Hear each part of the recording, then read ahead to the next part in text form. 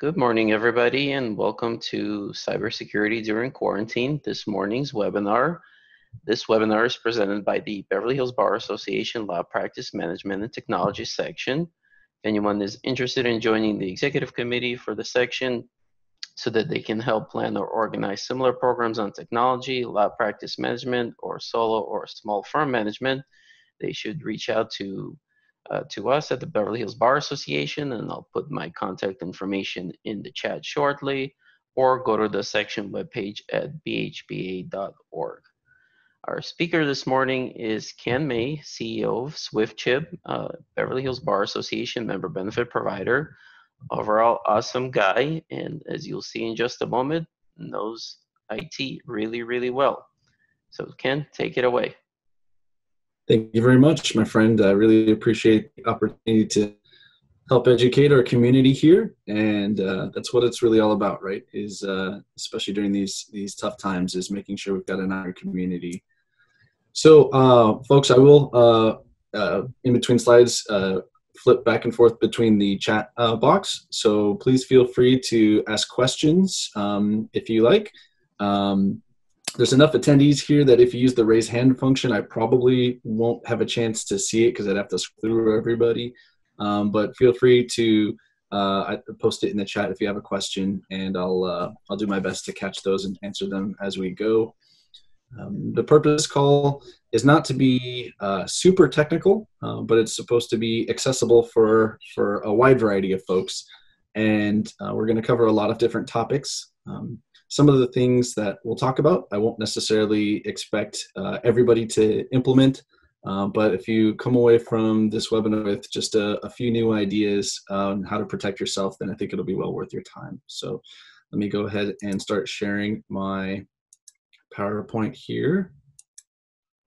All right, and can you guys see that slide okay? Yes, I think so. The answer is yeah. You see it? I see it. Okay, excellent. All right. So how do we keep our people safe during quarantine, including ourselves? It's tricky to try to figure out how can we possibly continue doing business as usual, right? There are many, many, many businesses that for a long, long time have been under the impression that they could only operate in a more traditional office-based format. And there are some businesses that absolutely have to operate in person. For example, entertainment type businesses, especially being so close to Hollywood. I've got lots of friends that are involved with working with concerts and things like that. And there's not much that they can do.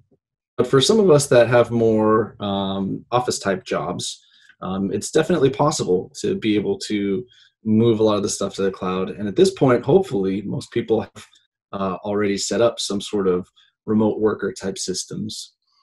We were the benefits of, say, some good planning in that we had already set up remote access capabilities for all of our clients. So when the time came, we spent the first 2 weeks of quarantine basically just simply configuring the accounts for people, but we already had everything already in place. I guess I should mention, in case it's not clear, my company SwiftChip is a managed IT services company. So we act like outsourced IT support for our clients. So luckily there was no additional cost for any of our folks, and we already had everything in place. But it's not necessarily as obvious for some businesses, and there have been a lot of businesses that had initially shut down, but now with some of the benefits that are coming to encourage businesses to be able to operate, they're starting to look at okay, how can we start back up? How can we move to a remote collaborative environment? Flip over really quick and see if I see any questions here. Q&A, there we go. You can use the Q&A function to ask me questions directly here too. Here we go, chat. There we go. Okay, just want to make sure I'm not missing anybody. All right. So what's coming next? So far, the quarantine's been extended to at least May 15th. it seems like there's a lot of expectation that that will most likely continue even further. But it's difficult to speculate right now, considering how quickly everything is continuing to move. There's been some discussion that even if there's a slow reopening of business, large public gatherings and concerts and other sporting events and things like that may not be allowed until sometime next year, possibly. So there's still potentially a lot of disruption out there, including supply chain disruption. So not just the businesses directly, but those businesses being able to get access to all the different services and materials that they need to be able to operate, right? So it's going to be difficult to be able to sell products if you can't get your own products in from a distributor in the first place, right? John, I see your question about Zoom, and believe me, that's one of the number one things on my list coming up. So we'll definitely make sure and get to that shortly. More businesses are still continuing to lay off workers and shut down, which is unfortunate, but there is some relief. So I'm sure at this point, most of you have already heard about the Paycheck Protection Program, the PPP, the COVID-19 Economic Injury and Disaster Loans, the EIDL. Those are really specifically designed to make sure that businesses that have been impacted by all the things we already spoke about are still going to be able to keep people employed and to float them along until things are able to get back to some semblance of normal. I'm not going to go into detail about these things because I'm not really a financial guy, and I'm sure you folks are probably fairly well informed on those already. I'm sure you've already heard that besides the $12 stimulus check, people are also eligible for unemployment plus an extra $600 a week, which is causing a fair amount of people that may have been in a more minimum wage type situation to make more on unemployment than they did from when they had a job. So we may be seeing some interesting challenges with getting people reemployed as long as those are in place. So it's entirely possible that we may have some work shortages coming up depending on what happens there. So interesting stuff. Okay, so let me dive right into it. And like I said, too, any specific questions, please feel free to jump into it. John, I'm marking your question as answered since I'm about to talk to it right now. So Zoom jumped right to the forefront of popular applications for collaboration, for video chat, for sharing. And it's pretty interesting. It had already been growing in popularity, partly because it was intensive and it seemed to work fairly well, and had some advantages over things like Skype or even Microsoft Teams. For those of you unfamiliar with Microsoft Teams, it's Microsoft's answer to unified communication and collaboration, such as other solutions out there like Slack. And it's grown quite a bit. I'm not a huge fan of the interface, but just simply due to the fact that it's a Microsoft product, we're going to be seeing the popularity of it growing immensely, I think. So we're going to continue to see that growing. And they have been adding a lot of functionality. It's right now trying to play feature catch up with Zoom, but it's getting close. Depending on licensing, it can either be free or you can have some premium licensing to do other things like direct video calls like Skype. Hillary mentions you can only see 4 people at a time on Microsoft Teams. That was true, and I just saw an email from Microsoft, I want to say earlier this week or last week, that said that they either expanded it to 9, I think they expanded it to 9, and that they were working on expanding it to 16 for the next bit, and then even further to something like 49. So they're working on it. But anyway, a lot of businesses were already using Zoom for webinars, and so it kind of quickly jumped to the forefront. There have been a lot of security concerns, and there have been some vulnerabilities discovered in Zoom so far. But what we in the information security field are really focused with is looking at, okay, how is a company responding to the disclosure of a vulnerability? Are they ignoring it, or are they acting quickly on it? And so far, Zoom has been doing a pretty good job. I have my own opinions about it, but I wanted to dig around in my community and see what other security professionals were saying. And it seems like, generally speaking, folks are pleased with how quickly they've been responding. They've been pushing out fixes within 1 or 2 days, which is just pretty solid. There was initial concern because of issues with something called Zoom bombing, where people didn't quite seem to get the idea that if you post a link to a meeting that doesn't require a password, anybody that has the link to the meeting could join that meeting and then potentially post inappropriate things. Really, it's kind of a matter of training, making sure people understand, hey, maybe we don't want everyone to be able to get into this meeting just by clicking a link. Zoom decided that they would an extra step on that and require a password by default when you're creating new meetings. You can still, of course, turn that off. Is sometimes something people will do.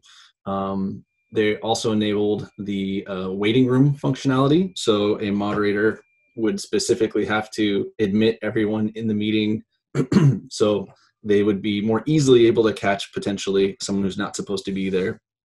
And then they simplified the security options to make sure that it was easier for people to, for example, disable attendees from being able to share their things. So it's less likely that somebody is going to join and then start displaying an inappropriate image or something like that. There are still some ways around that. It is possible to use a piece of software that acts like a virtual webcam, and instead of it actually connecting to your camera, what it does is it can play a video. So if you're concerned about that, let's say it's a meeting where there's minors involved or something like that, you might simply want to have attendees only be able to join in audio only mode, so they can't share their webcam or their screen. There's also issues I've been reading that people are just simply getting naked on webcam, and that's obviously not a good thing either.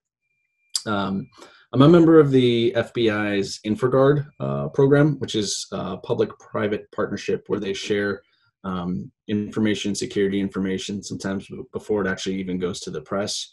And so they've been sharing quite a bit of information on that.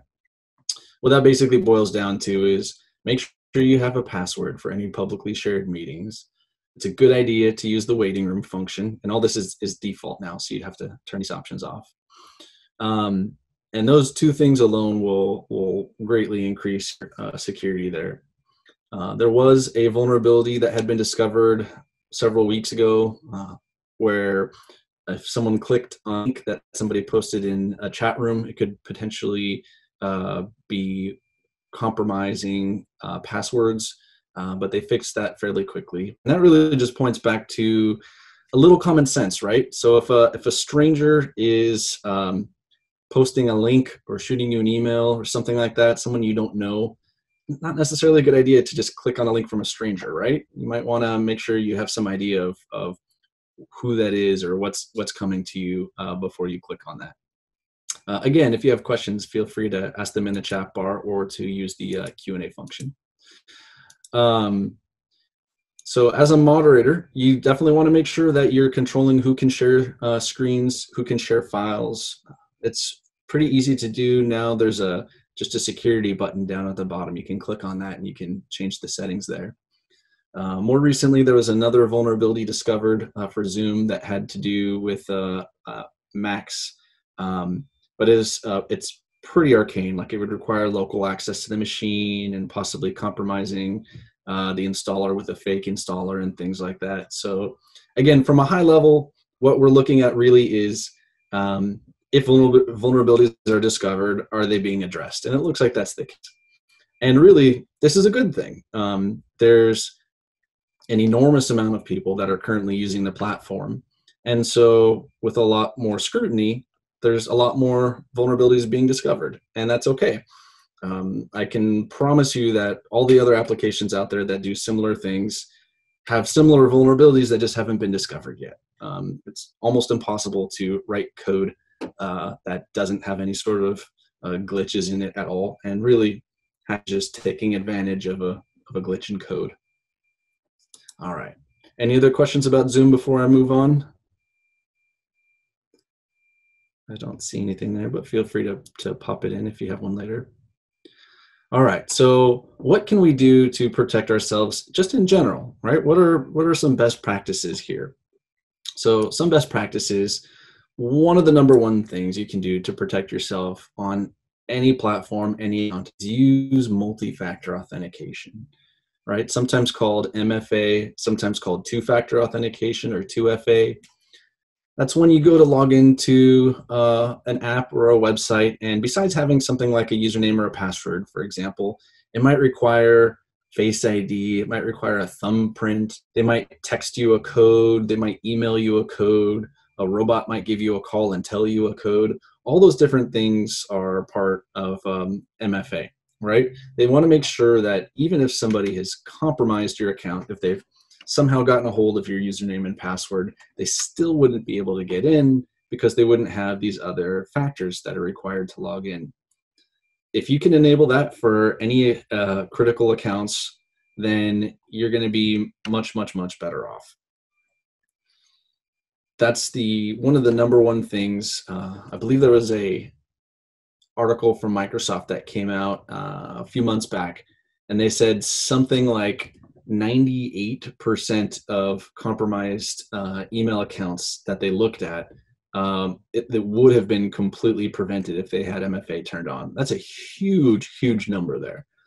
So definitely something that all by itself is going to drastically improve your security posture, right? So for folks working remotely as well, we want to look at VPNs. A lot of people talk about VPNs, but it seems like there's a little bit of confusion on what exactly they do. A VPN is really just an encrypted tunnel. So what does that mean?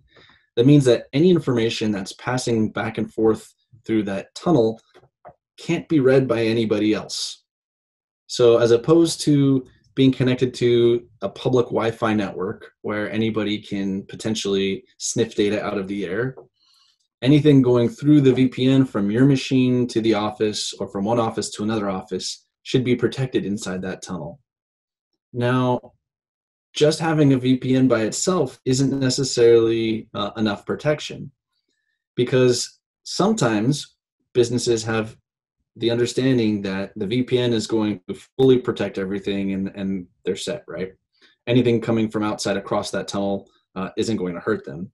But again, all it really does is just prevent people from being able to listen in on that information. So let's say you're connecting from a laptop to the office. Well, if you get us on that laptop, God forbid, let's say you get ransomware, something like that, you've potentially opened a secure gateway, a secure hole right into the business from that laptop. In the rush to move some of our clients and some other businesses are saying, okay, well, we're going to allow our employee to use their personal home computer or their personal laptop to be able to VPN into the office network, right? We have a problem with that because unless the machine is fully managed by an IT provider, such as ourselves or whoever you're currently using, unless it's being properly monitored and maintained, we don't know anything about it, right? Anything could be happening on that machine. It's unmonetized. It could already even be compromised, and we've just given it, a highway, a big old tunnel right into the core of our network. So all the protection that's put in place on your internal network with the firewall and antivirus and all these other things might be useless because we've potentially just opened this giant hole into the network. So VPN is important, right? We want to prevent people from listening in on information going back and forth, but we have to be careful on how we use it and who is able to use it. So we have a list that is going to get sent out to you folks. It's a checklist to make sure that remote machines using VPNs or connecting remotely are safe. So definitely make sure and look at that information. Any other questions about VPNs before we move on to the next one? You guys are quiet today. Many of you guys are busy reading news at the same time I'm talking. So one of the easy ways that people get their accounts compromised is what they call credential use, or sometimes called credential stuffing. Hackers are smart.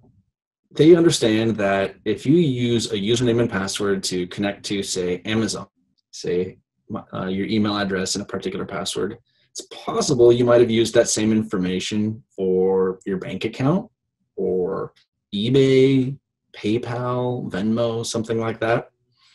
So they have script run in an automated fashion that simply grab these giant databases of usernames and passwords that have been gotten through some kind of a breach. When a large company gets hacked, they just simply dump it all into a database and it gets released on the dark web. So they run a tool or a script that just goes through every single one of those entries and tries it on multiples, and sure enough, a significant chunk of them will work on other sites. So we want to make sure we're not reusing passwords. You're going to say, Ken, I've already got 100 different passwords. How am I going to have a separate one for all the hundreds of different websites I use? We want to use something like a password manager. There's many, many, many different ones out there. Different ones have different features that might be better or worse for you and for your needs. So I won't recommend a specific one. Of research to your techie person. I'm happy to talk one-on-one with some of you if you want to hear about some of my experiences with different ones. But a secure password manager is going to take all those different usernames and passwords, store it in an encrypted database, and help you automatically fill those forms on websites and different apps when you try to log in. And it can even generate safe passwords for you. These long ones that you're never going to be able to remember, but that's okay. You're not going to need to remember it. It's going to be stored inside your password manager. So one of the common objections I hear when using a password manager is, what happens when the password manager itself is compromised? If somebody hacks into my password manager? Well, let me put it to you this way. What's the alternative? The alternative is we are reusing passwords, which you've already named is a very bad idea. Or you're still going to have to put them somewhere. People think they're clever and they'll put them in an Excel spreadsheet on the computer and call it something funny, or a Word document or something. But hackers are smart. If they compromise your machine, they've got tools that can look for certain patterns that match usernames and passwords, and they can search the entire hard drive and they'll find all that stuff. I do this myself when I'm doing penetration testing or network vulnerability assessments. So it's not really good. A password manager will at least store everything in an encrypted database. So if somebody steals that database, then they have a much, much, much more difficult time getting a hold of it. John Levy asks us, a password manager knows all your passwords. How do we ask for recommendations in person? So it can be tricky, right? Because I don't expect you folks to be technicians. You're all some legal-related professionals. Check with your techie friends or with your IT professionals that are already servicing your business and see what they recommend based off of their experience. And do a little Googling too. Things change so quickly. You make sure you're only looking at articles that are from within the last year, maybe within the last 6 months.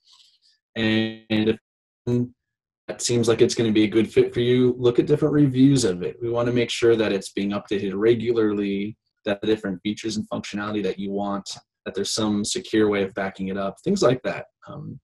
John, let me know if that answers your question or not there.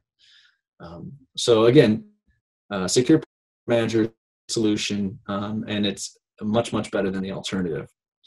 I see a question has popped up here from Neil. It says, regarding a VPN, tech support at Lacert, tax preparation software company owned by Intuit, stated that a VPN can really slow processing. Have you noticed VPN impact regarding emails or browsing or logging into online webinars? Great question. So there's a few things in there to unpack. So if it's configured properly, a VPN doesn't need to redirect all traffic from your computer through an office environment, just the data that's trying to get back and forth to the office. So let's say you've got a network drive on an office machine and you need to access Word documents and Excel files. the VPN should only need to grab that information and pass it back to you. So it shouldn't have an impact on emails or browsing or webinars, but some businesses choose to redirect everything through the VPN. So instead of from your laptop going straight out to the internet, it has to go to your office and out through your office's internet. And they do that because they want to do their own business filtering and scanning and things like that. Or it might just be a misconfiguration. So if that's the case for you, you want to check with them to make sure that they're doing that on purpose, because that can really have an impact on the speed for all those things. Regarding the cert, it's a very good question. So it's sometimes not recommended to use database-driven software across a VPN.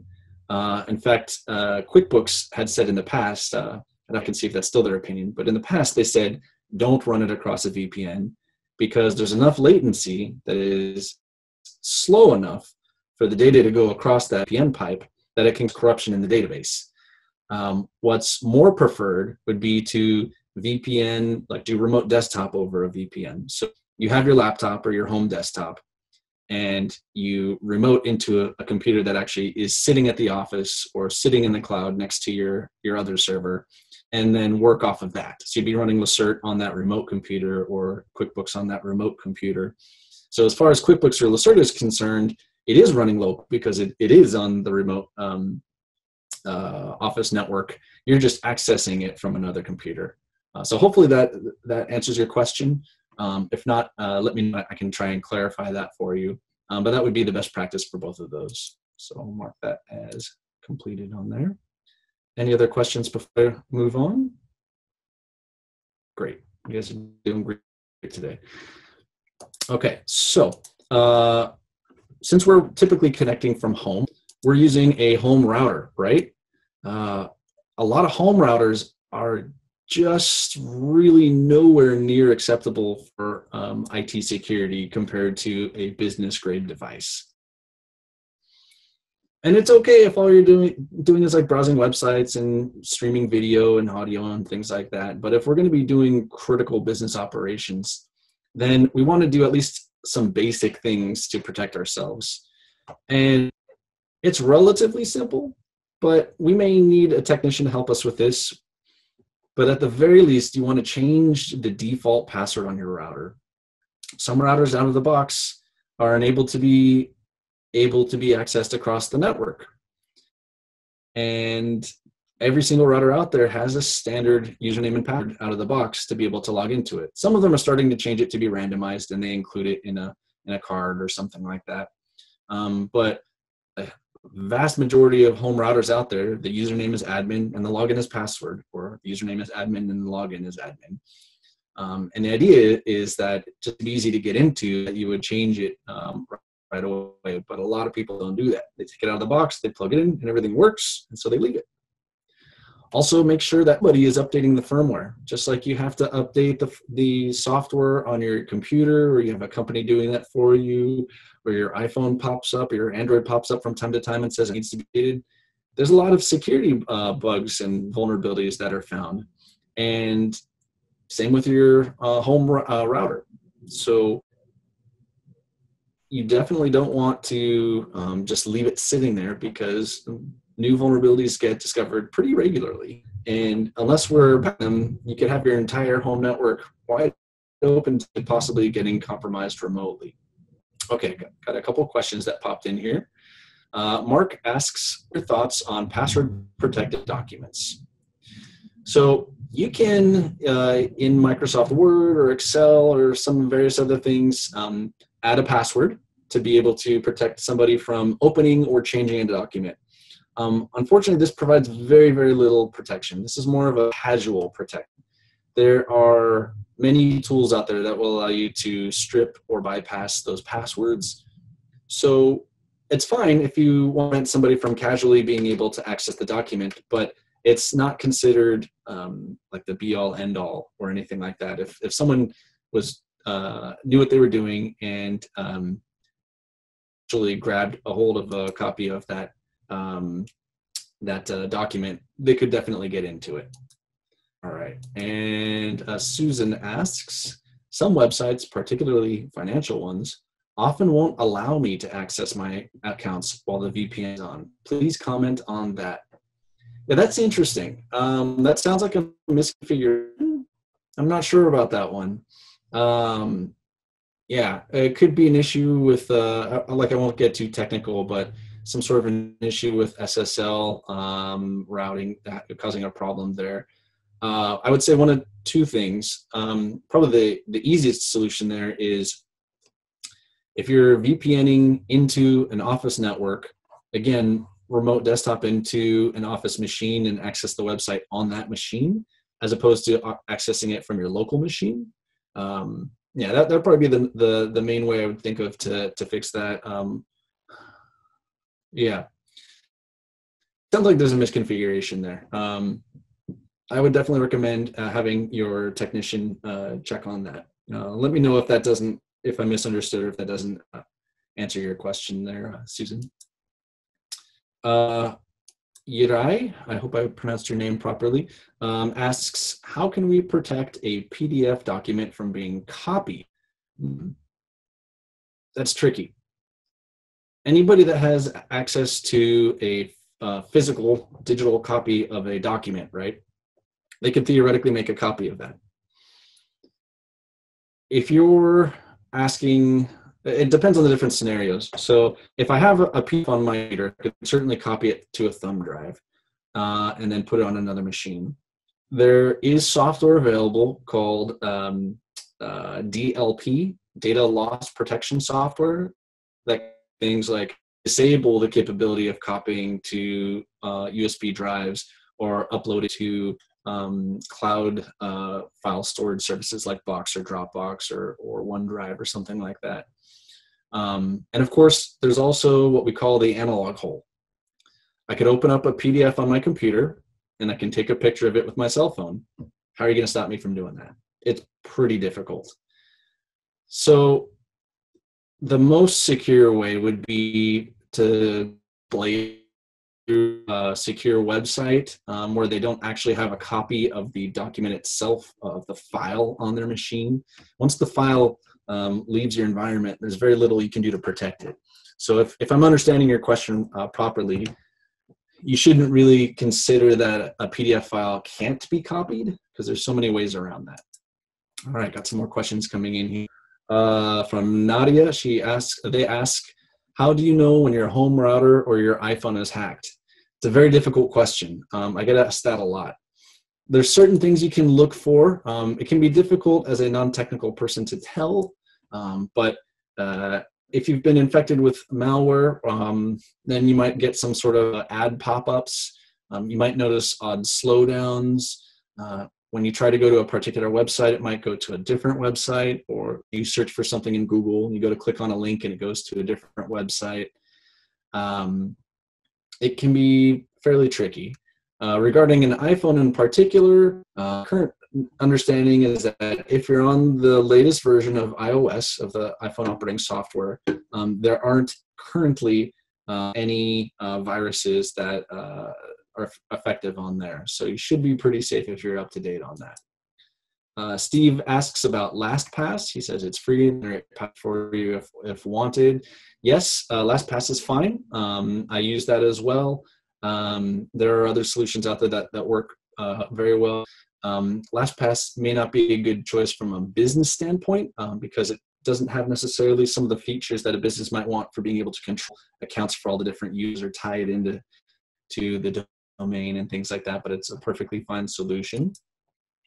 Uri clarifies, thanks, I mean copy the content. Yeah, you can in a PDF, there's an option to disable the capability of copying, that is being able to drag your mouse along and control Command C and copy and paste the content somewhere else. So that you can turn off, but again, someone who's really interested or dedicated on trying to do that is gonna find a way around that. Aaron asks, is Google Drive a secure way to work remotely? That's a very broad question, right? So it's cool. And just like any other tool, there's ways that it can be used well and used not well.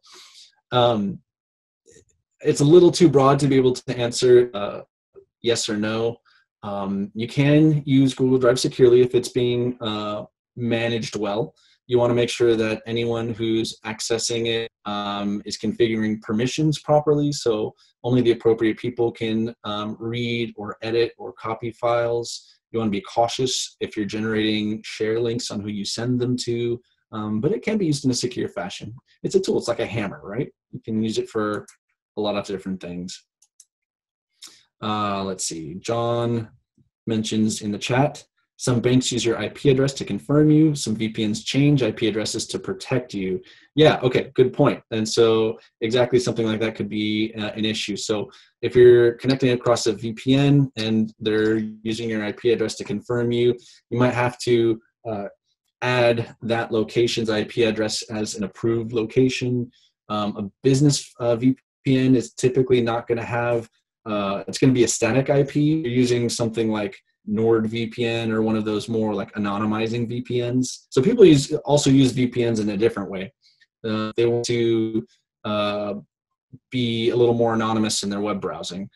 It doesn't add a ton of security necessarily to use a third-party VPN if you're doing web browsing across it, and it can cause issues like that. So understand what it does and doesn't do for you. Yes, it gives you an encrypted tunnel, but if the website you're connecting to is connecting through like HTTPS or something like that, you kind of already have an encrypted tunnel anyway. So you want to figure out if that's exactly the right solution for what you're doing. Okay, Anthony Lai asks, can you briefly explain the differences between enterprise level VPN, I'm not sure, USHC, a sonic wall versus consumer VPNs? Oh, okay, yeah, so kind of along the lines of what I was already talking about. So enterprise level VPN is really more an encrypted pipe to get from your remote machine into a home office environment or to a corporate enterprise environment, whereas a consumer VPN is sometimes used to deliberately have a different IP address. So maybe you want to access content that's only available from another country, like you want to watch Doctor Who on the BBC streaming website. So you choose a VPN that has a UK IP, or you just don't want your ISP or anyone else on your network to know what websites you're visiting. So you might do something like that. So hopefully that answers that question for you. A lot of questions, folks. Okay, I think I got through all the questions there, but feel free to keep them coming if you have more. So what else can we do to protect ourselves? Let's see. Kulvinder Singh asks, Ken, is email encrypted? A text message. How do you deal with this if the other side is using Gmail or Yahoo.com? So there's a few things I think are being asked there. Email by itself isn't necessarily encrypted. You can have encrypted emails, and we use this terminology in a couple different ways, so it can be a little confusing. Encrypted email connection is good in that anything passing through it is difficult for somebody to listen into. But if somebody enters that message, then they could still potentially access the contents. If you're trying to transfer critical document security, what they call encrypted email, sometimes isn't even really an email. You get a link that says, hey, you have an encrypted message, and you have to log into a website or an app or something like that, ideally with multi-factor authentication like we talked about. And then you can view the content right there. So the message doesn't actually go back and forth between people. It's held in a secure third-party location. Text messages are not encrypted. However, if you're on an iPhone, iMessage does have some encryption. There's also other apps that specifically do that. How do you deal with this if the other side is using Gmail or Yahoo? Again, your best bet would be to use an encrypted solution, kind of like I talked about, right? So Office 365 has that capability for sending encrypted messages, and it's a few bucks extra per month, depending on what license you have. Okay, so if you're a business and you have employees working remotely, they have to be managed machines. It's just not really an option for them to be able to use a home machine that you don't have any control over. Because if you're allowing them to log into company websites, company accounts, or you're allowing them to connect in through a VPN, you have no idea what's going on with the state of that machine. There could already be a hacker living on that machine that's watching everything that's happening. So we have to make sure that we've got tools in place on that machine that are monitoring, maintaining, keeping things up to date, giving us alerts there. Oh, I see a typo I missed.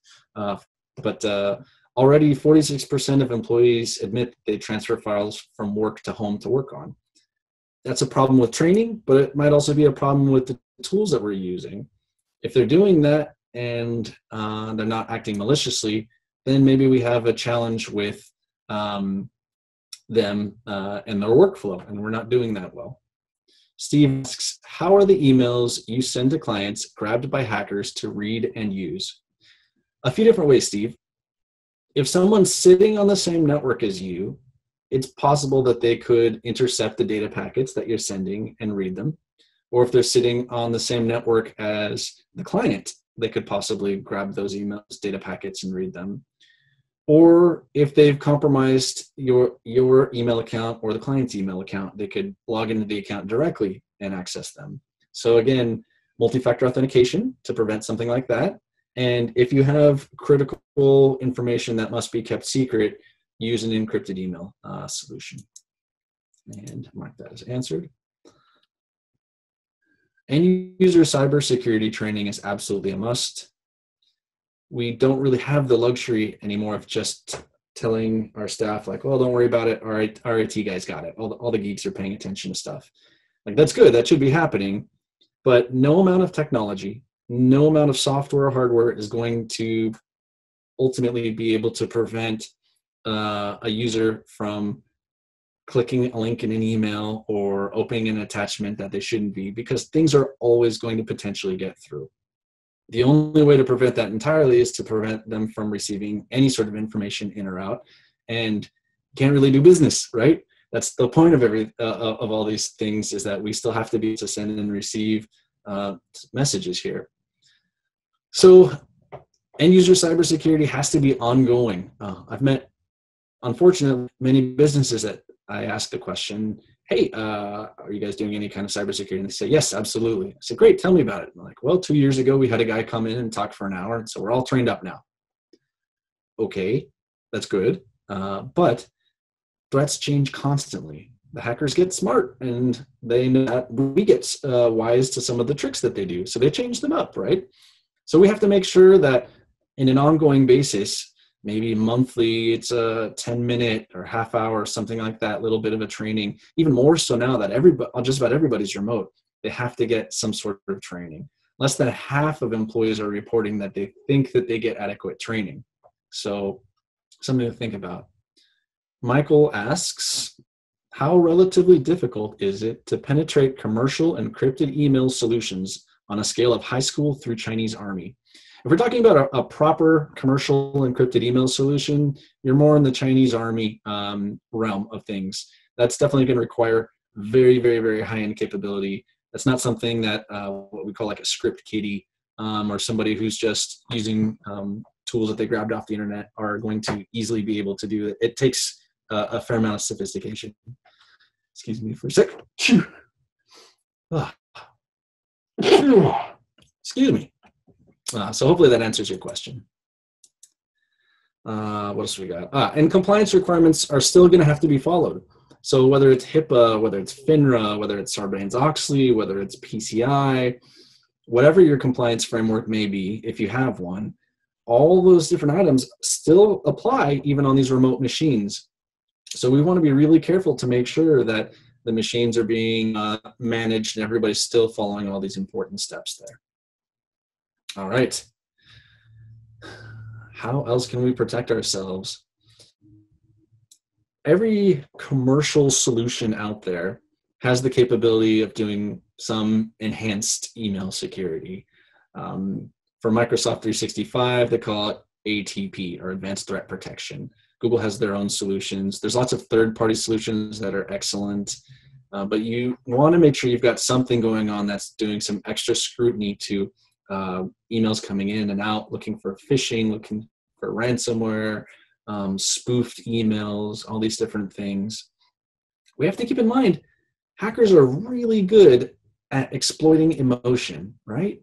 they know that someone who's new to the job, who has a lower level position, is probably going to be more motivated to want to keep their job and to jump on something right away without necessarily putting a lot of thought into it that someone more experienced might. So they get an email from the boss that says, hey, I'm just about to jump on a plane. I really need you to do this for me. Please transfer funds from this account to the other account. A junior person might be like, oh, here's a chance for me to shine. I'm going to be able to be the hero and help my boss get this taken care of. And this happens daily. This still happens constantly, despite a lot of education happening and this being fairly well-known threat.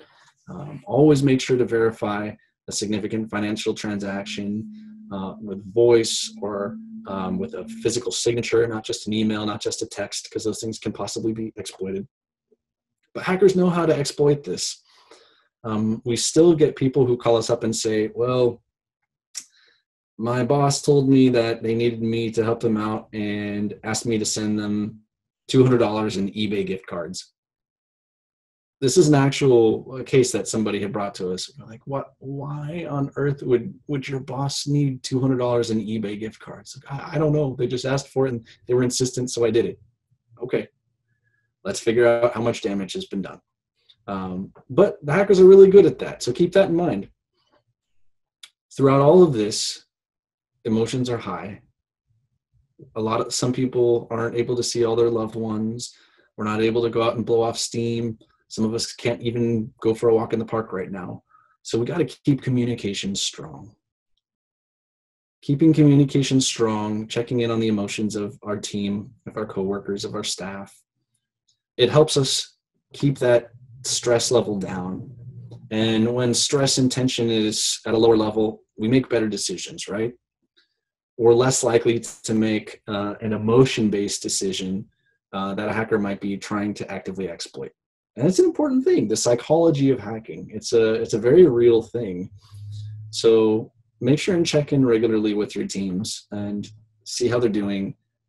Encourage in this time, even though we can't see each other face to face in the office like we normally do, encourage them to check in. Maybe do a weekly or even more than once a week all hands on team meeting. Some businesses are doing like virtual happy hour kind of a thing. And, it's a good way to keep the feeling of community and culture going and keep that stress level down. All right. That's a lot of different simple, somewhat non-technical tips in there. If you need any help with that stuff, feel free to reach out to us at swiftchipinc.com. You can find us on LinkedIn. You can find us on Facebook. Steve asks, this is great information. How can we get an outline or copy of the PowerPoint slides for future reference? I believe that the BHBA is going to be passing some of that stuff, including a link to some checklists that we're handing out, some white papers on some of these tips and more for things to look at for how to make sure a remote computer meets all the requirements for being secure and things like that. Let's see. Mark asks, what is your feeling about cybersecurity insurance? Not sure it is worth the paper is written on. Mark, I would agree with you if you're just simply checking a box. You absolutely want to talk to an insurance professional who has specific knowledge of that area. And we tend to recommend standalone policies rather than a rider on an existing E&O or liability policy, because a lot of the riders are, again, simply checking boxes and have so many exclusions that they're not very useful. That being said, I have a checklist, of all these different security things that I need to make sure I'm placed for my clients, and it's a requirement for us. We require, obviously, we have it ourselves, but we require our clients to have it as well too. It's very inexpensive, and it's just part of the cost of doing business in the time we live in right now. We have about a little less than 10 minutes left, so I'm happy to continue answering some questions here. Hopefully this was useful information for you folks. If you find me on LinkedIn, feel free to shoot me a connection request. I'll be glad to accept it. Post little tips and tricks about different things that you can do to protect yourselves. Looks like we have a response here from Michael Victoroff. He says, as an insurance professional, I can tell you that cyber insurance companies may be able to, 1, access forensic skills at short notice that keeps your local IT guy from screwing up, and 2, may be able to negotiate reduced fines and penalties with OCR and etc. That's a fantastic answer. Thank you very much, Michael. Very, very good points all around. Kulvinder asks, do you have comments on BEP in the cloud? Yes, do it. You want data to live in at least 3 locations. On your machine or on the server where it's live and being accessed, right? Then you want a local backup, and then you want an offsite backup as well. You want a local backup for convenience and speed. If it's a lot of data and I need to recover it, I want to be able to grab it quickly. However, it might not be very secure. If my server, one of my computers gets infected with ransomware, it might also destroy that local backup. So encryption means just that bit of extra protection, especially, God forbid, fire, flood, earthquake, something like that. So definitely back up in the cloud. Make sure it's a solid solution that's doing exactly what you want it to do. Don't consider a backup unless you actually practice the time recovering data out of it just to test. Francis says, thank you for the presentation. You're very welcome, Francis. I'm very honored and happy to be able to share some knowledge with you folks. Neil asks, I'm a CPA. I have a separate cybersecurity policy with PACE Professional helped me obtain. Excellent. Good job. And make sure that they get looked at from time to time because things change. Technology changes, and a policy that's the best one year might not be the best the next year. Lawrence asks, if someone has hacked into your system, is the perp equally able to get into various software loaded there? For example, Excel, Word, WordPerfect, C drives, local drives, or is the perp limited to those systems open at the time of intrusion? That's a little bit of a complex.